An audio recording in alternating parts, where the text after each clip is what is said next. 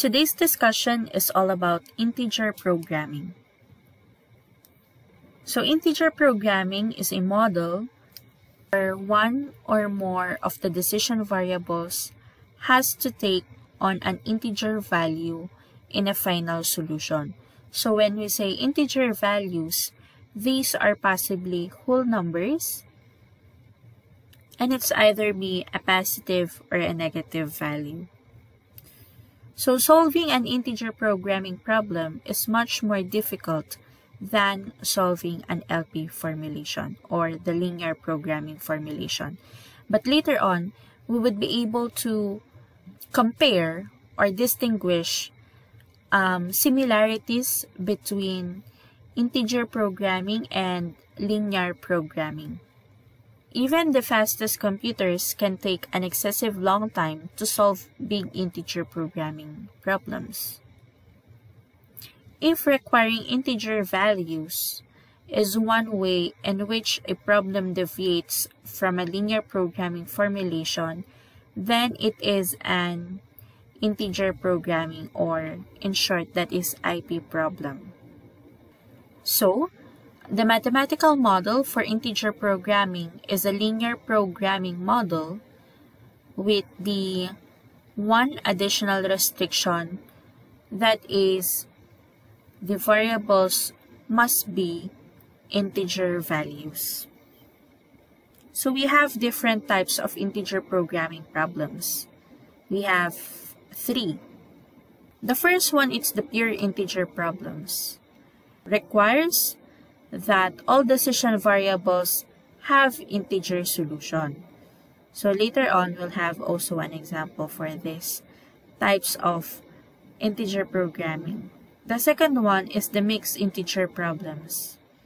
It requires some, but not all, of the decision variables to have integer values in the final solution, whereas others need not to have integer values. And then we have 0-1 integer problems, or the so-called binary integer problems. It requires integer variables to have a value of 1 or 0 only, such as situations in which decision variables are of a yes or a no type. Considering, let's say, for example, 0 is for no and 1 is for yes. This is an example of a pure integer linear programming problem. So if you could observe, the decision variables and the objective functions, and including the constraints, is much similar with the linear programming that we had before. Here is another one example. Anyway, if you want to read these examples, these are available in your handouts given to you. Okay, we have there. For this example, we have three variables, and also we have the objective function or constraints. And if you could observe here, we have our non-negativity constraints.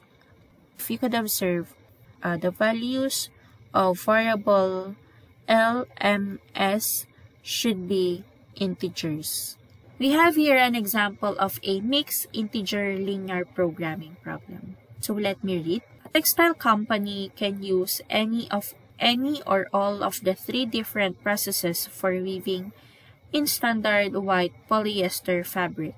Each of these production processes has a weaving machine setup cost and per square meter processing cost. These costs and the capabilities of each of the three production processes are shown below. So we have 4 different columns as to the process numbers, weaving machine set, you have the processing set, and the maximum daily capacity. So given these values, the daily demand forecast for its white polyester fabric is 4,000 square meters. The company's production manager wants to determine the optimal combination of the product processes and their actual daily production levels, such that the total production cost is minimized. So, basing from this word problem, we need to identify then what are the decision variables, the objective functions, and the constraints. Our decision variables for the mixed integer programming is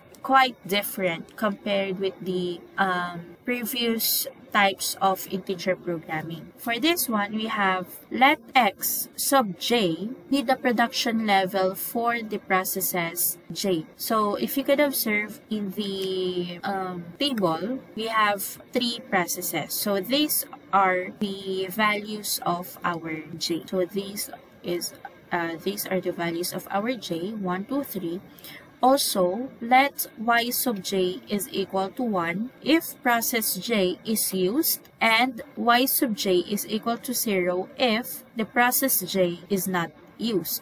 So 1 is if it is used and 0 if it is not used. Okay, so for this one, that is already considered as a binary number. It's either a 1 or a 0, yes or a no. So for this one, it's either used or not used. For the objective function, we need to minimize z as to these following values. So 15x sub 1 plus 10x sub 2 plus 8x sub 3 plus the quantity of 150y sub 1 plus 240y sub 2 plus 300y sub 3. So where did we come up with this objective function? So let's go back with the table we have here. For this part, these are the processing cost, and the other one, waving machine setup cost. And then it is subject to x sub 1 plus x sub 2 plus x sub 3. Those are our production level is equal to 4,000. That is the daily diamond. It's the 4,000 square meters.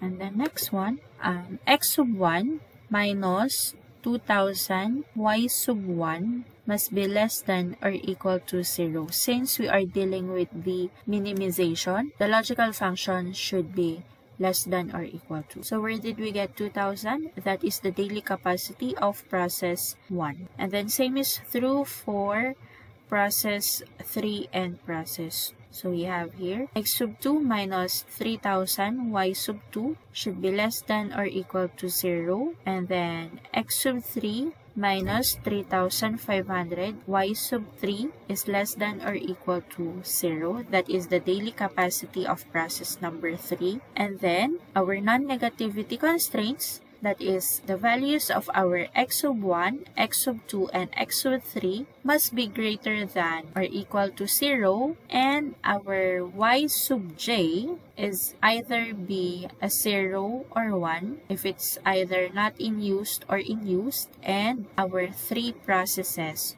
which are the j's 1, 2, and 3. We have here another one, that is the 0-1 integer linear programming problem, the binary integer programming. X sub 1 is equal to 1 if invest in project 1, and the value of x sub 1 is 0 if not. Okay, so we have same with the other example a while ago. For this situation, 1 if invested and 0 if not. And for this one, we have the values of x sub 1 up to x sub 5 are binary numbers. We have here one method in solving a integer linear programming problem, specifically rounding off a non-integer solution. This is a Harrison Electronic Company.